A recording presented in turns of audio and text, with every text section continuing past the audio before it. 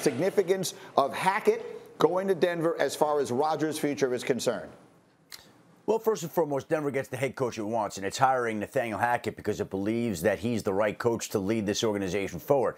And so now everybody, of course, is going to make that connection. Well, you're hiring Aaron Rodgers, offensive coordinator. What does this mean? Well, we're going to find out what it means, right, with Aaron Rodgers. Let's not get too ahead of ourselves right now, even though everybody else will. It's sort of like Sean Payton in Dallas. We can't help ourselves. We got to jump ahead to that. The fact of the matter is the Broncos wanted to hire Hackett because he was going to go talk with the Jaguars today. And before he could go talk to the Jaguars today and potentially land an offer there, Denver stepped in last night to prevent him from making that trip to hire him as the head coach. Now that he's the head coach, everybody else can begin with the speculation, and that's where I'll hand it off to you, Greeny, and you can have fun with everybody on this topic. That's correct. No one enjoys that more than I do. Lewis, let me let you sort of pick it up from there a little bit. The point was made here by Damian Woody, and it's a real point, that if you look at the balance of power in the NFL right now, the AFC is loaded with great young quarterbacks. The NFC clearly not as much. The two best quarterbacks in that conference are Tom Brady, who will be 45 years old next year, and Rodgers himself. So the question is, would you expect that Aaron Rodgers factors that, trying to avoid that, if you will, into his thinking as he makes his decision? No, I don't think he'll factor that at all. As a matter of fact, I would just say this. I would say if you're George Payton, the general manager out there, knowing that this football team is about to be sold, knowing that you're going to be, under the direction of new ownership here very soon potentially, and knowing that you're in a division that you do have Justin Herbert, that you do have Patrick Mahomes, and if you really want to get into the speculation game, that there could be a situation where, who knows, Russell Wilson winds up being in Las Vegas, although I'm a Derek Carr guy and I love Derek Carr, then you need to make sure that you have a signal caller that can take this collection of offensive talent that you have to another level, along with the championship caliber defense, and that you are definitely in the mix as far as being AFC West AFC West divisional champions and AFC title contenders overall. Because new ownership's going to come in there and go, okay, look, what do we got? What do we got going on here? And so you have to be thinking short term and long term, because that's really what your job is as a general manager anyway. So if you're Aaron Rodgers, look, getting back to your original question, look, I don't care about competing against the very best. That's what the very best do. They compete against everyone else. And I think this is just a situation where he has a young football team that right now is on the ascension. And he has a general manager who went out and got a coach that he believes in and that he loves. I just think it's a natural fit if they can pull it off.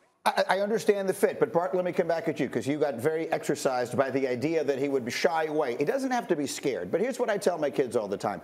Life is hard all unto itself. Don't make it harder than it needs to be. If you have the option of being in a place where the path is it would appear much easier than it would be by changing and going over to the AFC, it's just smart not to go and put yourself in the lion's mouth, if you will. Does that not make sense to you? Greeny, I'm a big fan of the movie Troy. Yes. It's a moment when Brad Pitt goes there and the kid says, "Oh, it's a giant waiting for you. I wouldn't want to fight him."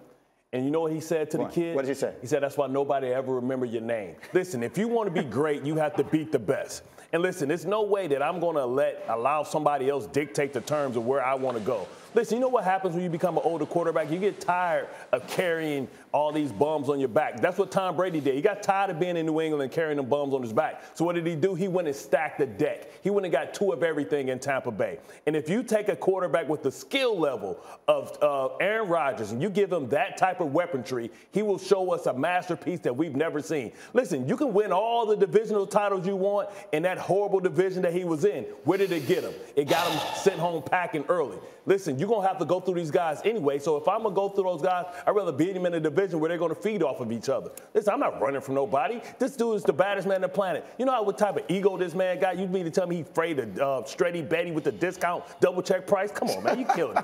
What? Go ahead. It's absurd. D-Wood, what is your reaction to that? Well, listen, man, Bart goes on this diatribe about the don't be using them college words about Troy and all this. You know what my mindset is? Yeah. Work smarter, not harder.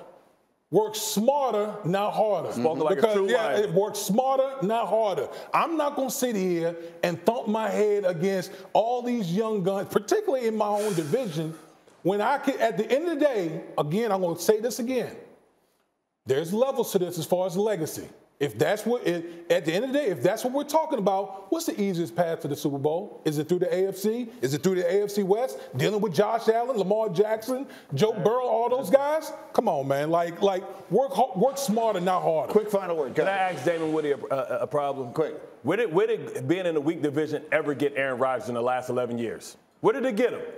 Where did it get him? Well, that speaks to Aaron Rodgers. Where did it get him? That speaks to Aaron Rodgers. Because all he had was speaks to Aaron Rodgers. That speaks to him. Damon, if you're scared, that speaks to Aaron Rodgers. Thanks for watching ESPN on YouTube. For live streaming sports and premium content, subscribe to ESPN+.